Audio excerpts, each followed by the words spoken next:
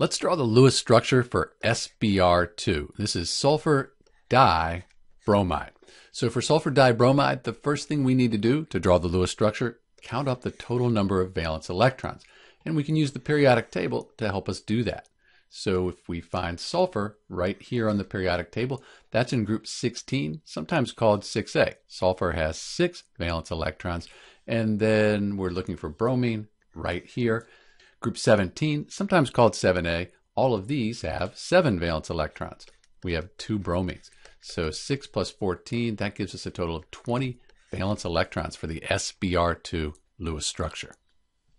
So we put the least electronegative atom at the center of our Lewis structure. That's the sulfur. So we'll put our sulfur here, and then on either side we'll put a bromine. Next, we're going to put a pair of electrons between atoms, and that's going to form the chemical bond. So we put 2 here and here. Those are our chemical bonds. We've used 4 electrons. We have 20. Let's complete the octets on the outside atoms, on the bromines. Now we'll complete the octet on the inside, the sulfur. So at this point, we've used all 20 valence electrons.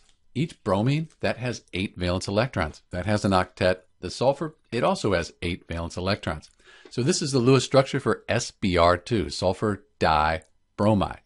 If we look at the molecular geometry, we see that we have a bent molecular geometry. That's because these 2 lone pairs right here, you can think of them as on top of the sulfur, and they're pushing the bromine atoms down. We don't show the lone pairs here. So that's why we have this bent molecular geometry.